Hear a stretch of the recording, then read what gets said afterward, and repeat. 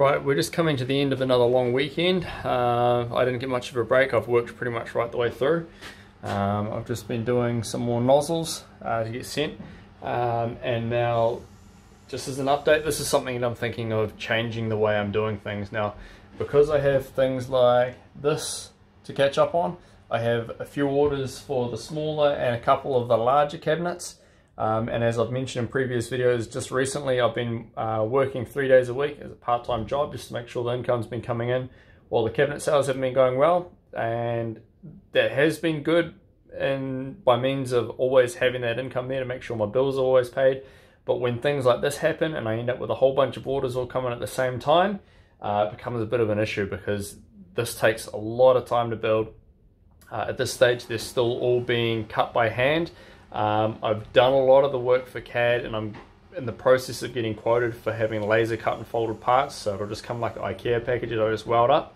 That will change things a lot, but for now they're still all hand cut and folded on the that crappy little folder over there. It's a little bit too small for what I'm doing, so they take a lot of time to do. There's quite a lot of intricate details, particularly like in the reservoirs.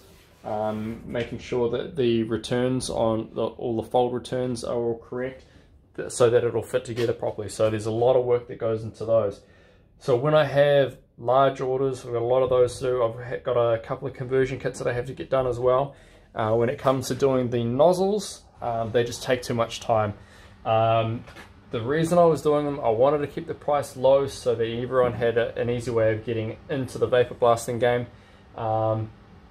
And if I push the price up to match the amount of time, the cost of the time that's taken me to make them now, because building those has taken my time away from these, which are a lot more valuable. And not only that, when I'm not able to build them fast enough, I lose sales.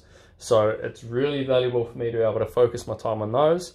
And while I'm fulfilling orders on the nozzles, that just takes away too much of my time, and it's actually getting to the point where it's not really worth advertising for the price that it's going to cost me. The price I'm going to have to put it up to in order for me to justify my time to spend on these. So what I'm thinking of doing, I can still offer these. I will have to punch the price up, but I do want to also have some models there that people are able to buy to get into the game at a low price. So I'm thinking, I've just been doing a little bit of testing. I need some more time to do more on them, of doing a hybrid there. So a lot of the stuff that's really time consuming on these, like the hose barbs on them and the air jet in them, I'm looking at 3D printing those and just seeing whether or not it makes a viable nozzle. So that's kind of an intermediary where I can still put them together quite quickly without taking up too much of my time and keep the price low so people can get in, but punch up the price on these ones if anyone still wants them, to the point where I can still justify spending my time on those. Now, I did mention there was something else that I wanted to do, a compressor related video. This is something that I've wanted to do for a long time now, and I just have not had the time to do it. Just recently, speaking about it with my brother, he jumped on board, so we managed to get something together. Now, this is just going to be a sneak preview if you let me go for a second. Excuse the mess. We've just had a massive huck out trying to clean the bench out, so everything's been pushed back here. It's a giant mess, and this project has been turned into a workbench. But if we come over here, it's a little bit dark, a little bit hard to see, and that is a 1.9 turbo diesel Golf motor. But as you'll see, that's a very strange looking manifold on it. And another one over on the top there. This has been converted to a compressor, so it runs on 2 cylinders, and then the other 2 are running as a compressor. So this is still very much just a prototype.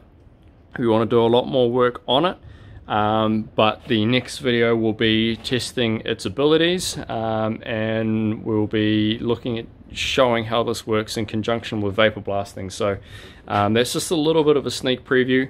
It looks really ugly at the moment, but we're going to have that tidied up when we come back to it. So as we are for now, I will still be doing nozzles, but they are second priority to the cabinets. So as you can see, this one's a smaller one. This is the 8060, and I have a couple of those to build. As you can see, there's another frame around there waiting behind, and then just on the back wall there, right there, and then see it.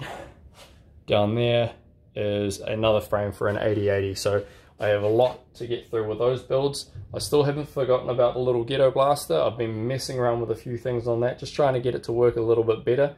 And I think it's about as good a performance as I can get out of that without heavily modifying the reservoir in it. So we're going to do one more video on that, I think. And then also the sandblast cabinet. If we come and have a look inside there, and we turn around, it's going to be inside there. You can see one of those crappy guns. So I've been doing more testing on those to see whether or not we can get them to work, and I'm pretty happy with the results we're getting out of them. That's starting to look viable. So at this stage, I got to focus on the vapor blasters and on my other job. But the main thing I wanted to mention were these nozzles here. They will still be available, but the price will go up on them. I'm going to focus on the 3D printed nozzles and on this type. And the other thing was the straight type like this. I put in an order for these, and as you can see, they've sent the wrong ones. So that's a male, male, female, where it should have been the male, female, female. So that's a bit of a pain. No point in sending them back for how long it's going to take to get them back. I'm just going to buy some more. They're not that expensive, and I can use these on the rinse down system on the cabinets. So that's where I'm at the moment. That's why there hasn't been, sorry about that. That's why there hasn't been many videos coming out, because these have definitely been the priority. And like I say, having 3 days a week where I'm away at my other job, it just really draws my time down. So by the time I get here, I don't really have that much time to do any videos. I do plan to come back to them, as I mentioned in the last video, and as you can see, I have been doing some work on more and more content. But until I get on top of these, this is where the priority is going to be, and once that's done, I'll come back to those videos. I may be able to sneak in a video with the compressor in the next week or so, and then I want to try and do a little bit of a mini series on compressors, and I have been searching for more options. That seems to be one of the biggest holdups for people getting into vapor blasting.